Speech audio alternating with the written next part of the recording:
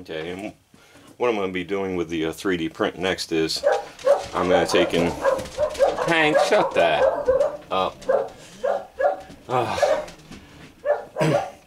going to be taking and making a vulcanized mold off of it using some vulcanizing mold rubber.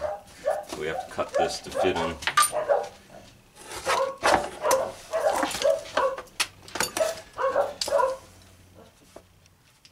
For a mold frame.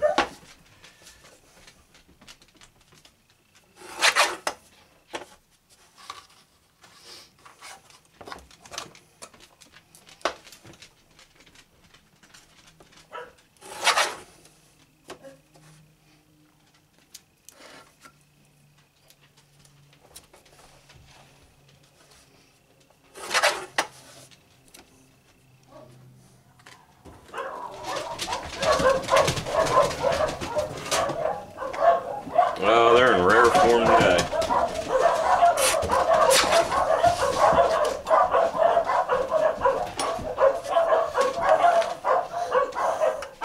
Okay, so there's our mold frame. There's our rubber cut for it. Fits right in there. Nice and snug, no problems. And I'm going to go upstairs and put some dogs away because they're getting on my nerves. Alright. So we're going to take and make a mold off of a 3D printed part. This is a key ring for our rescue group, Northern Chesapeake Sheltie Rescue. It's printed in PLA, and I'm going to use vulcanizing rubber, make a mold with it real fast so I can take and shoot some waxes, make a whole bunch of these right before the picnic, which is in 3 days. So this is going to be one of the fastest jobs I've ever had to do. Probably going to screw it up.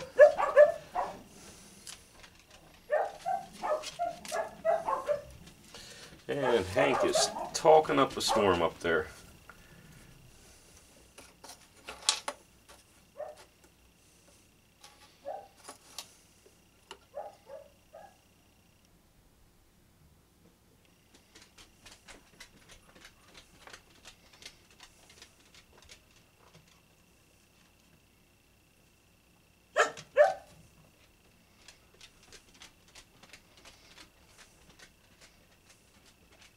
This doesn't really need to be all that perfect. Yeah, these are going to be a giveaway item. This is actually printed 100% solid, and for good reason. When it goes into the press, the vulcanizing temperature of the rubber is quite above the softening part of the PLA plastic.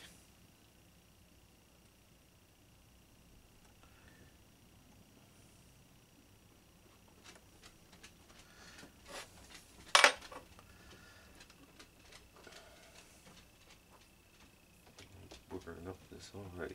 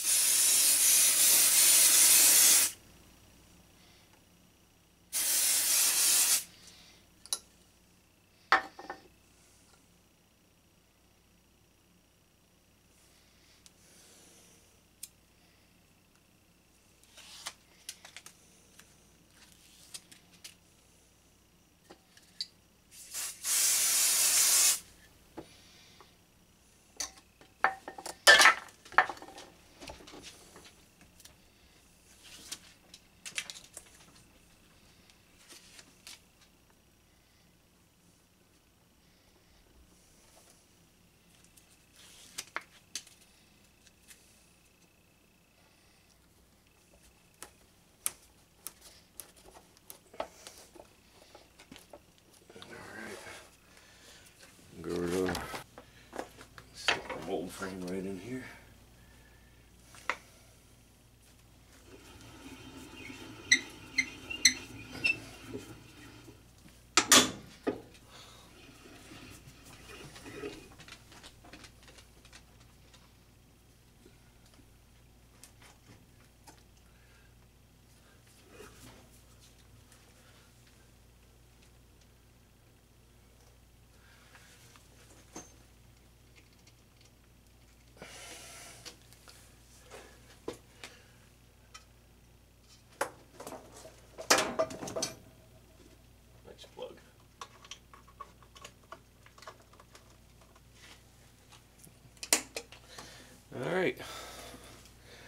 So we're going to leave that in the press there for about an hour and a half to vulcanize the rubber, and then we'll pull it out, split the mold, and start shooting some waxes. Alright. Let's see how we did.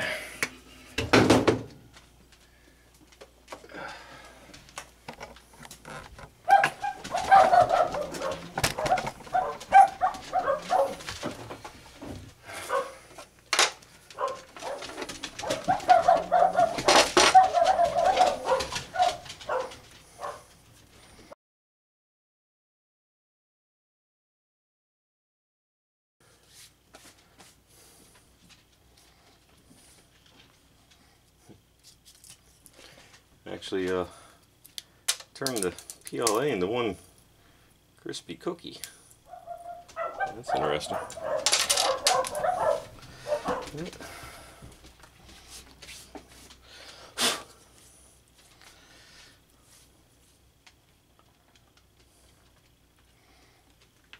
Yeah, it looks like it came out.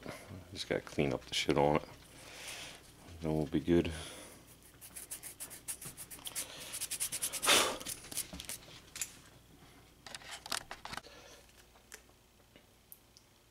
Okay, that's our mold. It came out pretty good. First quick is what we're doing it. And let's go ahead and shoot up the wax here.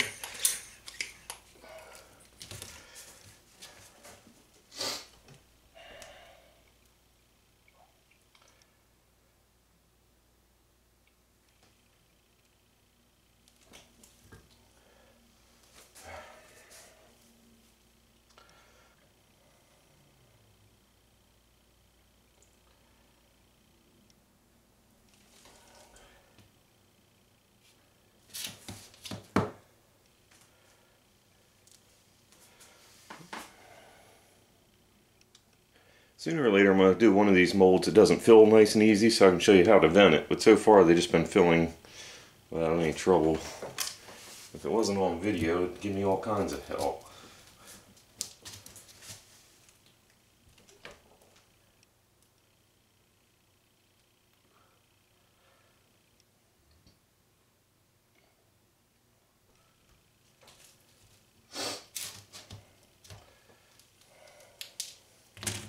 It's our little tiki idols.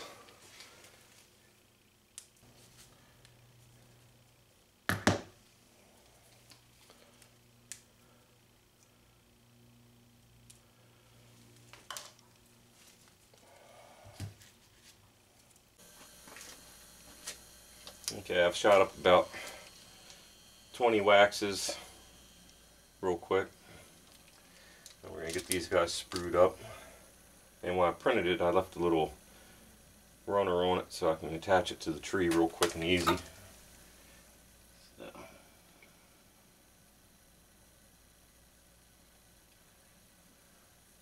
That's in the wrong spot. What am I thinking?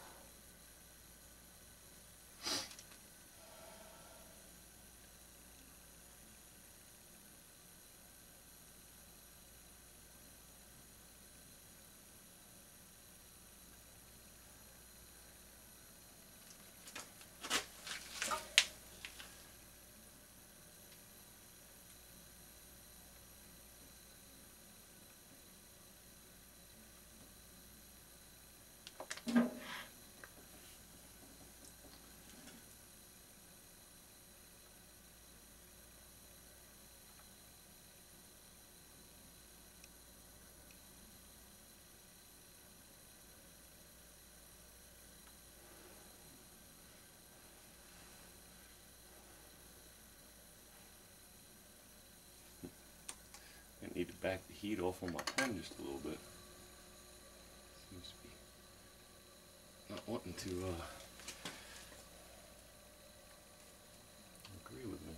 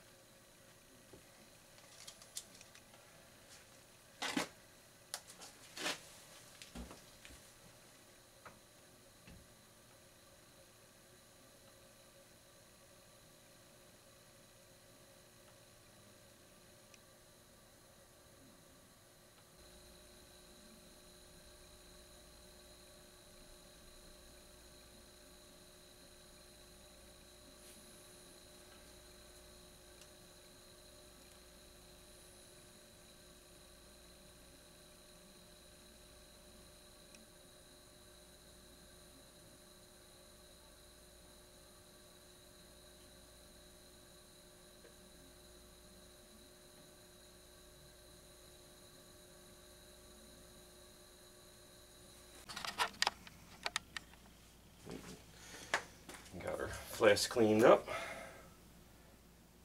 It's like playing Operation, putting the flask over top of this. You don't want to go hitting your parts and knocking them off.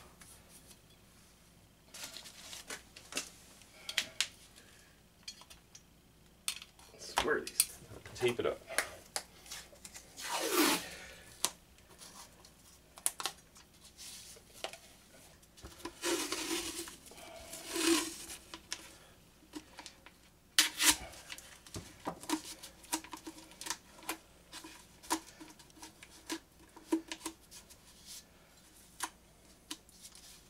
Okay, and tape the base on. A little extra precaution. A couple times I picked these flasks up, the bottoms dropped off, and you know, after it was filled with investment, shit went flying everywhere, parts everywhere. Not cool. So tape the bottom on.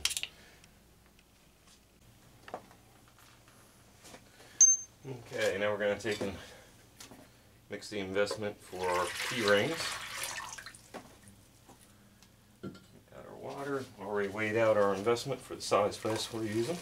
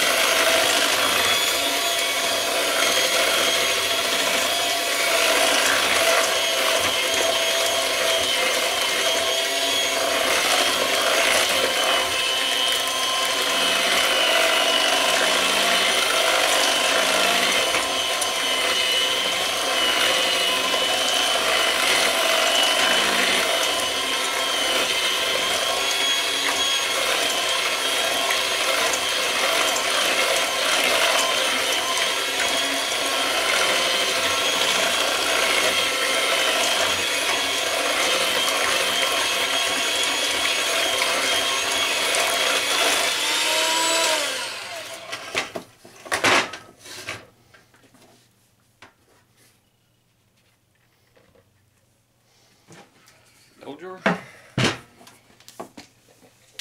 Time for some vacuum.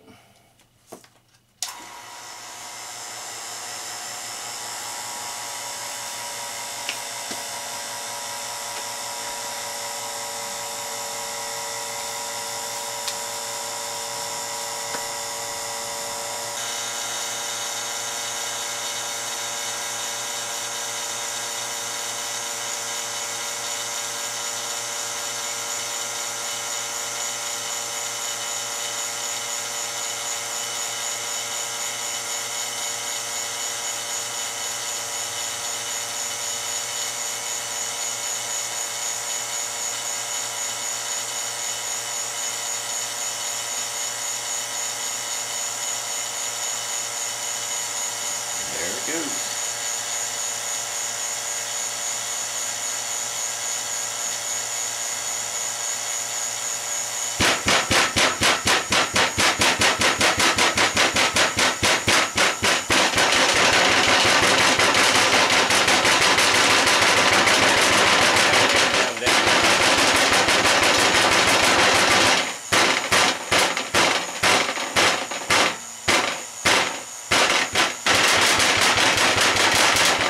Noisy, huh? There it goes. See it falling now.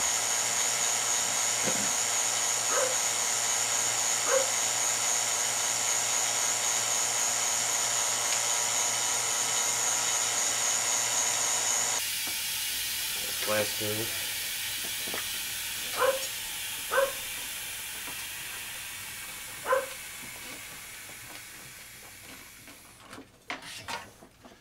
Sooner or later I'm going to have to invest in a bigger bell jar because I want to start being able to do larger flasks. I'm kind of leaning towards also maybe taking and doing some shell casting. I got some lay mold filament to try out.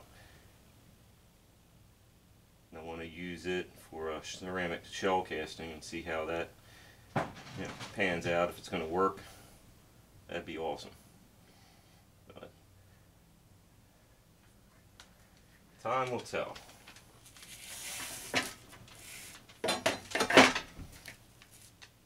What I really need to do is do some shop cleanup because I can't hardly even walk in here.